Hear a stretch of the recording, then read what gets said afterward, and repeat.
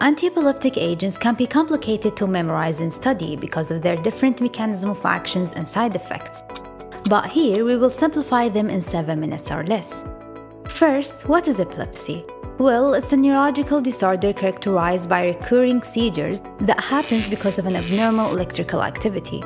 Before talking about the pathophysiology, let's talk about the categories of seizures. We have focal or generalized seizures based on where will it start in the brain. Focal is the seizure that affects one area of the brain, while generalized starts over both sides or starts as focal then becomes generalized. Signs and symptoms depends on the seizure types and location. In focal seizure, patient will experience alteration in motor function that includes jerking and twitching in one side of the body, and sensory symptoms like tingling and numbness. In generalized seizures, motor symptoms will be bilateral and associated with loss of consciousness. Also, it might proceed with an aura symptoms. Generalized seizures can come in the form of an absence seizure, which is a sudden interruption of an ongoing activity or described as a blank stare. So what can cause a seizure? Well, it's either genetics or by an injury to the brain, stroke, or brain tumors. Now let's dig deep in the pathophysiology.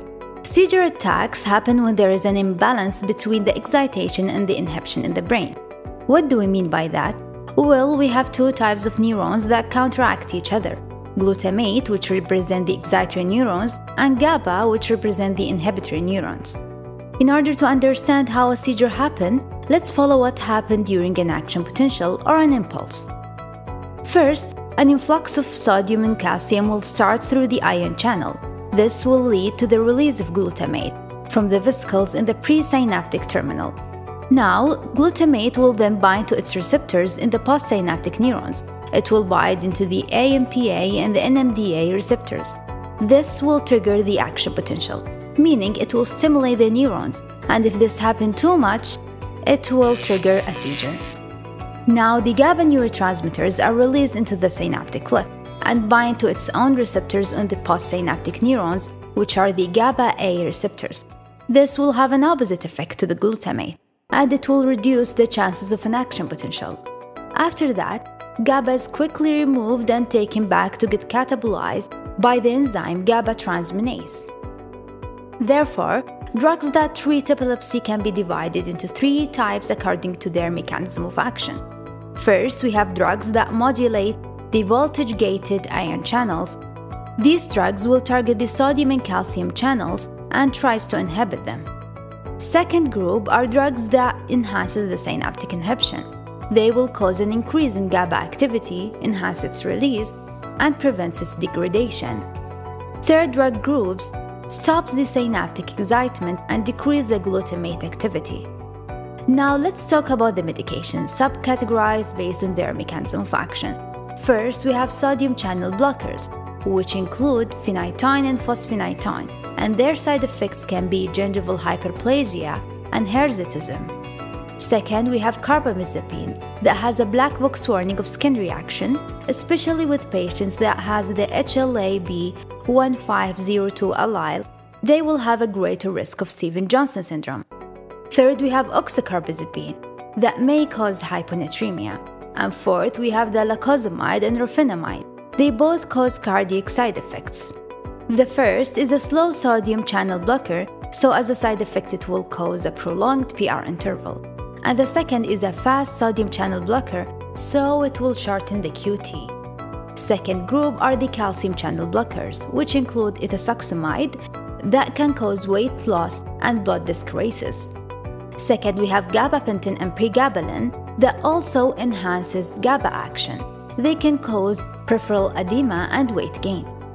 Third group are the agents that blocks both sodium and calcium channels.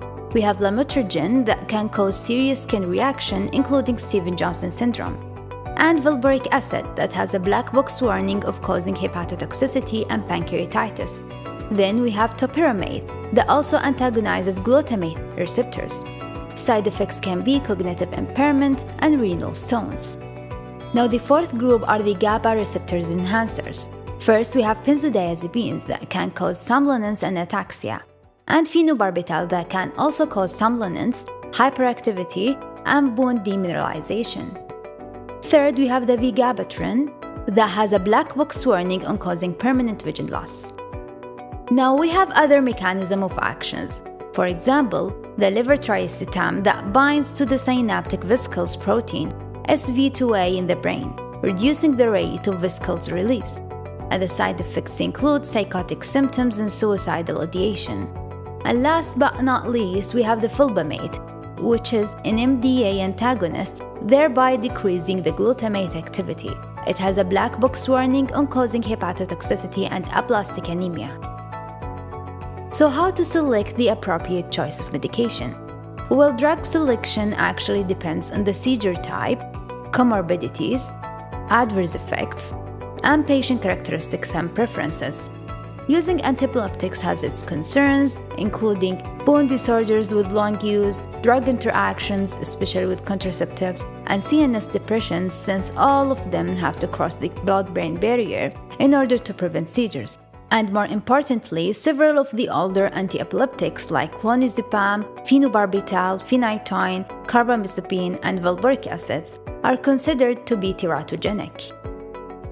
Now that's it for antiepileptics. You can check our website for more information and visual aids to make this further easier for you. Thank you for watching and good luck!